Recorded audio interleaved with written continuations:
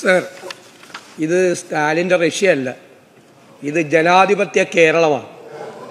ഇവിടെ ജനാധിപത്യ രീതിയിലുള്ള പ്രതിഷേധങ്ങൾ കേരളത്തിലുണ്ടാകും, ഒരുപാട് സമരങ്ങളും കേരളത്തിലുണ്ടാകും.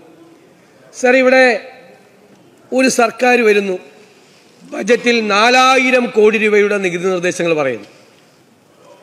എതിർപ്പുകൾ ഉണ്ടാകുന്നു ജനങ്ങളുടെ ഭാഗത്തുനിന്ന്.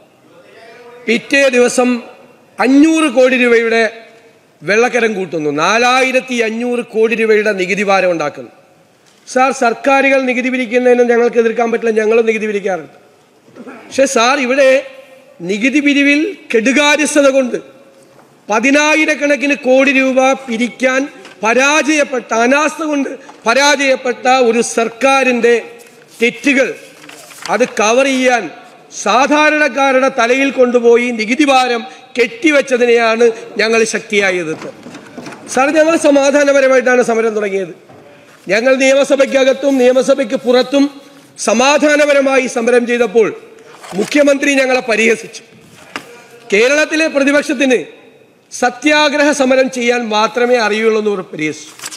സാർ, ഞങ്ങൾ സത്യാഗ്രഹ സമരത്തിലൂടെ വളർന്നു വന്ന പ്രസ്ഥാനമാണ്. ഞങ്ങൾ ഗാന്ധിയൻ പൈതൃകമുള്ള പ്രസ്ഥാനമാണ്. ഞങ്ങൾ സത്യാഗ്രഹ സമരം നടത്തുന്നത് അഭിമാനത്തോടു കൂടിയാണ്. സത്യാഗ്രഹ സമരം നടത്താൻ മാത്രമേ പ്രതിപക്ഷത്തിന് അറിയൂ എന്ന് പറഞ്ഞ മുഖ്യമന്ത്രി ഇപ്പൊ പറയുന്നത് ആത്മഹത്യാ സ്ക്വാഡുകളാണ്, ചാവേർ സ്ക്വാഡുകളാണ്, തൻ്റെ വാഹന വ്യൂഹത്തിന് നേരെ ചാടി മരിക്കാൻ വരുന്ന ചാവേർ സ്ക്വാഡുകളാണ് നിങ്ങൾ എന്ന് മാറ്റി പറയേണ്ടി വന്നില്ലേ? ഞാൻ മുഖ്യമന്ത്രി വീട്ടിലിരിക്കുന്നതാണ് നല്ലതെന്ന് പറഞ്ഞു. എന്താ കാര്യം? മുഖ്യമന്ത്രി പുറത്തിറങ്ങിയാൽ ഈ നാട്ടിൽ ആർക്കും റോഡിലൂടെ സഞ്ചരിക്കാൻ പറ്റാത്തൊരവസ്ഥയുണ്ടായി. അപ്പം അന്ന് പറഞ്ഞു, ഞാൻ പഴയ വിജയനാണെങ്കിൽ ഞാനതിന് മറുപടി പറഞ്ഞിരുന്നു. ബഹുമാനപ്പെട്ട മുഖ്യമന്ത്രിയോട് ഞങ്ങൾക്ക് പറയാനുള്ളത്, ഞങ്ങൾക്ക് പഴയ വിജയനെയും പേടിയില്ല, പുതിയ വിജയനെയും പേടിയില്ല.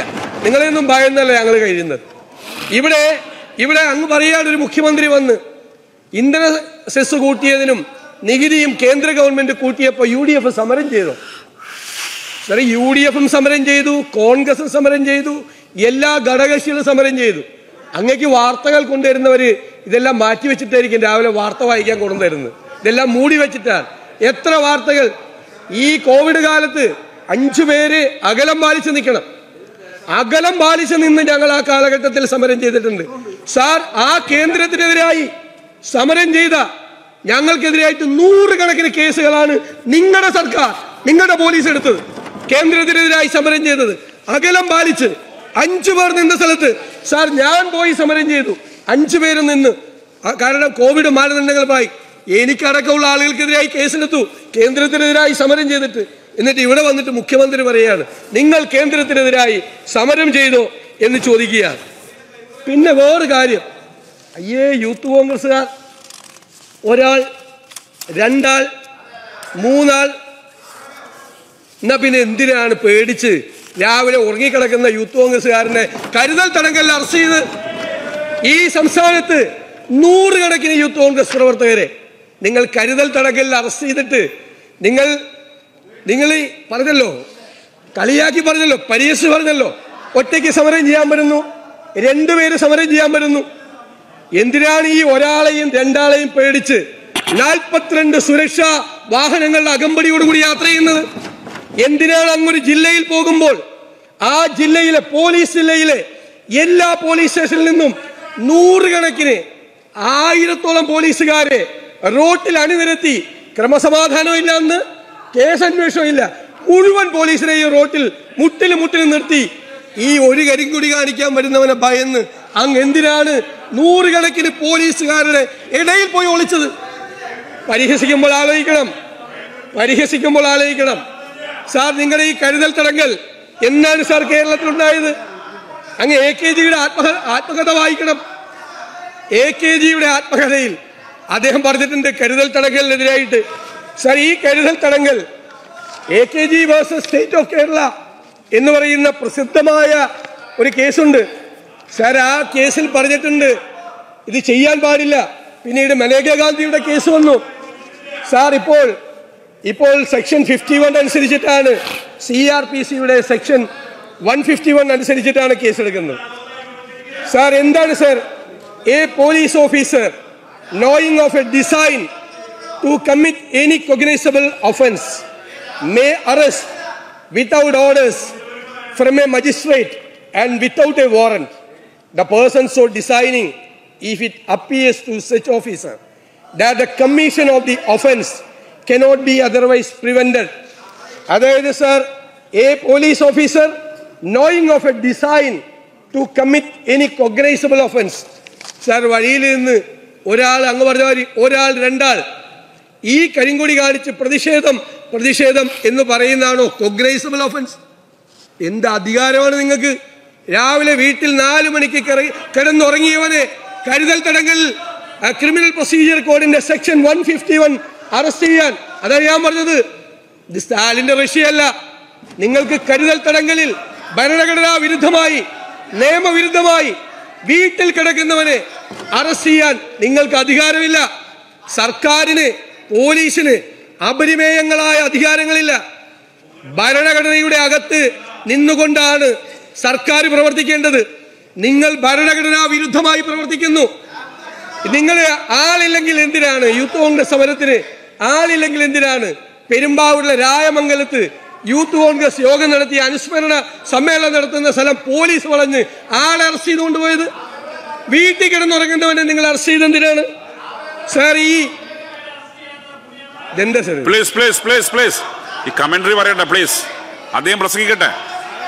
സാർ ഒരാളും രണ്ടാളും നടത്തുന്ന സമരമാണെങ്കിൽ പിന്നെ എന്തിനാണ് സാർ ആ വലിയ യൂത്ത് കോൺഗ്രസ് സംഘം 500ഓളം വരുന്ന പോലീസുകാരെ ആക്രമിച്ചു? ഏത് ഒരാളും രണ്ടാളും 500ഓളം വരുന്ന പോലീസ് സംഘത്തെ ആക്രമിച്ചു. 6 പോലീസുകാർക്ക് പരിക്കേറ്റ്. 1-2 പേരായിരുന്നു സാർ സമരത്തില്. സാർ ആ സമരത്തിന്റെ കളമശ്ശേരിയിൽ നടന്ന സമരത്തിന് പുറകിൽ നിന്നല്ലേ സാർ 150 പോലീസുകാർ വന്ന് ആക്രമിച്ചത്? പുറകിൽ വന്ന് ആക്രമിച്ചു സാർ.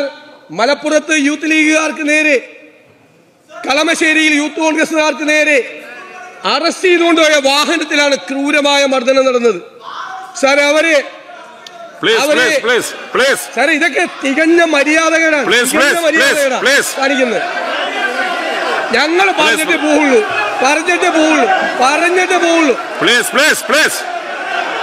പ്രതിപക്ഷ നേതാവ് സംസാരിക്കട്ടെ പ്ലീസ്. പ്രതിപക്ഷ നേതാവ് സംസാരിക്കട്ടെ പ്ലീസ്. കണ്ടിന്യൂ.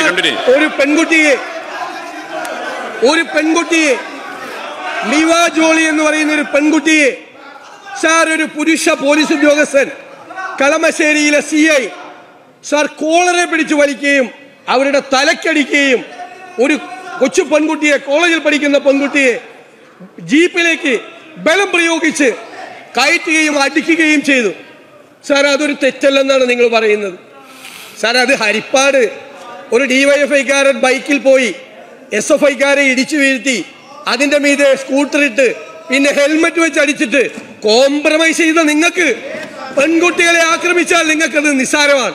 ഞങ്ങൾക്കത് നിസ്സാരമല്ല. ഞങ്ങൾ പ്രതികരിക്കും.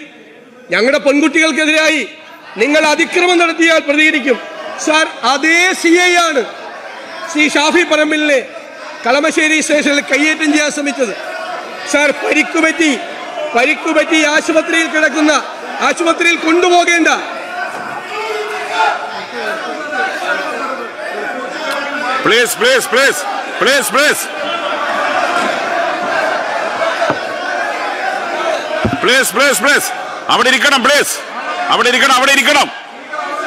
അവിടെ ഇരിക്കണം പ്ലീസ്. അദ്ദേഹം പറയട്ടെ പ്ലീസ്.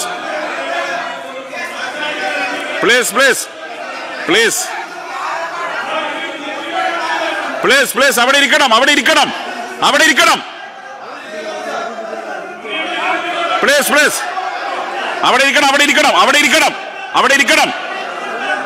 ഇരിക്കണം.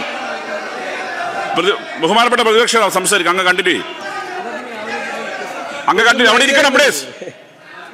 ശരി, ഇവിടെ വാഹനത്തിൽ അകത്തിട്ട് മർദ്ദിക്കുക, പെൺകുട്ടികളെ പുരുഷ പോലീസുകാരും മർദ്ദിക്കുക, ക്രൂരമായ മർദ്ദനങ്ങൾ അയച്ചുവിടുക, എന്നിട്ട് സമരത്തെ പരിഹസിക്കുക.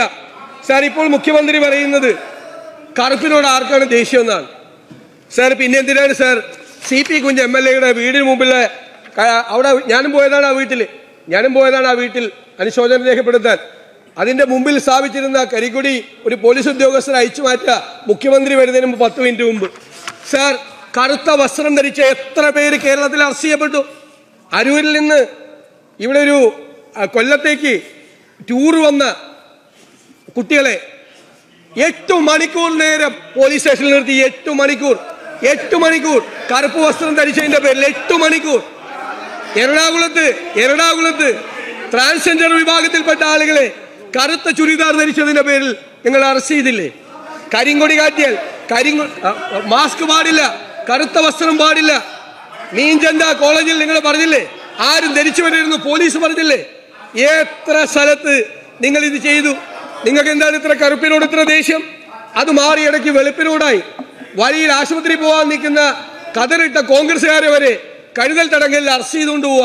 ഇത് കേരളത്തിൽ ഏത് കാലത്താണ് നടന്നിരിക്കുന്നത്? ഏത് കാലത്ത് കേരളത്തിൽ ഇത് നടന്നിരിക്കുന്നത്? ഉമ്മൻചാണ്ടിക്കെതിരെ നിങ്ങൾ കല്ലെറിഞ്ഞില്ലേ? ഞാൻ സെക്രട്ടേറിയറ്റിന്റെ മുമ്പിൽ വന്ന് പറഞ്ഞല്ലോ, ഈ മുഖ്യമന്ത്രിക്കെതിരായി ഒരു കൊച്ചു കല്ല് പോലും ഒരു UDF-കാരനെ അറിയില്ല. ഞങ്ങൾ ഗ്യാരണ്ടിയാണ്, അങ്ങ് പേടിക്കണ്ട. ഒരു തരത്തിലുള്ള അക്രമവും മുഖ്യമന്ത്രിക്കെതിരെ ഞങ്ങൾ ചെയ്യില്ല. പക്ഷേ ഞങ്ങൾ പ്രതിഷേധം പ്രകടിപ്പിക്കും. ഒരു സംശയവും ആ കാര്യത്തിൽ വേണ്ട സാർ. അതുപോലെ ഇത് ഒന്ന് പ്ലീസ് മിണ്ടാതിരിക്കുക. ബഹുമാനപ്പെട്ട മുഖ്യമന്ത്രി സംസാരിക്കും, അവര് അനങ്ങിയിട്ടില്ല.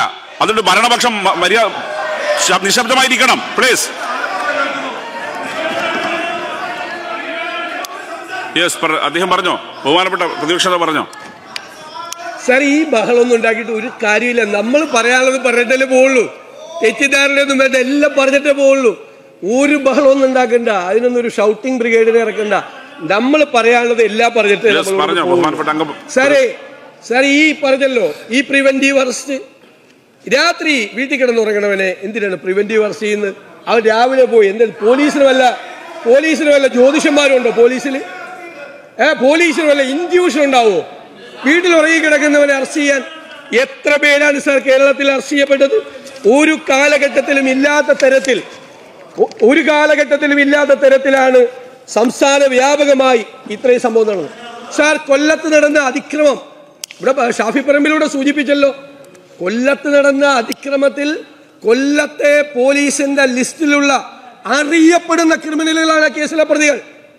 നാട്ടിലെ എല്ലാ വൃത്തികേടും എല്ലാ സാമൂഹ്യ വിരുദ്ധ ഏർപ്പാടുകളിലും പങ്കാളികളായ ആളുകളാണ് കത്തിയുമായി വന്ന് ആക്രമിച്ചത്. എന്തിനാണ് യൂത്ത് കോൺഗ്രസ് നേതാവിനെ ആക്രമിച്ചത്? അവിടുത്തെ ഒരു റിസോർട്ട് സംഭവത്തിൽ അയാളൊരു പരാതി കൊടുത്തിരുന്നു. ആ റിസോർട്ട് ഉടമ വിഷ്ണു സുനിൽ പന്തളം എന്ന ആ യൂത്ത് കോൺഗ്രസ് നേതാവിനെ വധിക്കും എന്ന് ഫോണിലൂടെ ഭീഷണിപ്പെടുത്തി. എന്നിട്ട് പോലീസ് ഒരു നടപടി സ്വീകരിച്ചില്ല. അയാൾ അയച്ച ഗുണ്ടകളാണ് വന്ന് DYFI നേതാവിന്റെ നേതൃത്വത്തിൽ പോലീസ് നോക്കി നിൽക്കെ ക്രൂരമായി ആ കുട്ടികളെ തല്ലിച്ചതച്ചത്. അപ്പൊ നിങ്ങൾക്ക് ഗുണ്ടായുസമാകാം, നിങ്ങൾക്ക് ക്രിമിനലുകളാകാം, നിങ്ങൾക്ക് സാമൂഹ്യ വിരുദ്ധന്മാരാകാം, നിങ്ങൾക്ക് സ്ത്രീകളെ ആക്രമിക്കാം, പെൺകുട്ടികളെ ആക്രമിക്കാം, വീട്ടിൽ കിടന്നിറങ്ങുന്നവനെ പ്രിവെന്റീവ് അറസ്റ്റ് നടത്താം. നിങ്ങൾ എന്നിട്ട് നാടിലൂടെ നിങ്ങൾ പോകുമ്പോൾ ആരും പാടില്ല റോഡിൽ. എന്തിനാണ് ഈ ചാടിച്ചാമെന്നവനെ നിങ്ങളുടെ സുരക്ഷാ വാഹനത്തിലെ വണ്ടിക്കകത്തിരുന്ന് ലാത്തി കൊണ്ട് തലക്കടിച്ചു പൊട്ടിച്ചത്? ഇന്റേണൽ ബ്ലീഡിംഗ് ഉണ്ടായി. റോഡരികത്തിൽ നിന്നവന്റെ തലക്കടിച്ചിട്ടാണോ? ഇന്റേണൽ ബ്ലീഡിംഗ് ആണ്. ആ ചെറുപ്പക്കാരൻ മംഗലാപുരത്ത് ആശുപത്രിയിലാണ്. സാർ ഇതെന്താണ് സാർ? ഇത് സംസാരിക്കാൻ അനുവദിക്കില്ല. നിങ്ങൾക്ക് ഭയമാണ്, നിങ്ങൾക്ക് കേരളത്തിലെ പ്രതിപക്ഷത്തിന് ഭയമാണ്. എന്ത് തോന്നിവാസം നിങ്ങൾ ചെയ്യാം? തോന്നിവാസം പേടിയാണ് നിങ്ങൾക്ക്, ഭീരുത്വമാണ് സാർ. ഞങ്ങൾക്ക് ഇതുമായിട്ട് സഹകരിച്ചു പോകാൻ കഴിയില്ല. പ്രതിപക്ഷ നേതാവിന് പോലും പ്രസംഗിക്കാൻ അനുവദിക്കാത്ത ഒരു നിയമസഭയിൽ ഞങ്ങൾ എന്തിനാണ് സഹിക്കുന്നത്? ഈ രീതിയാണ് നിങ്ങളുടെയെങ്കിൽ നിങ്ങൾ കുറെ ആളുകളെ നിയമിച്ചിരിക്കുകയാണ്. ഷൗട്ടിംഗ് ബ്രിഗേഡുകളെ ഉണ്ടാക്കി ആക്രമിക്കാൻ നോക്കുന്നു. ഇതിവിടെ വില പോവില്ല. ഞങ്ങൾ ഇനിയും പറയും, ഇനിയും ഞങ്ങൾ ചോദ്യം ചെയ്യും.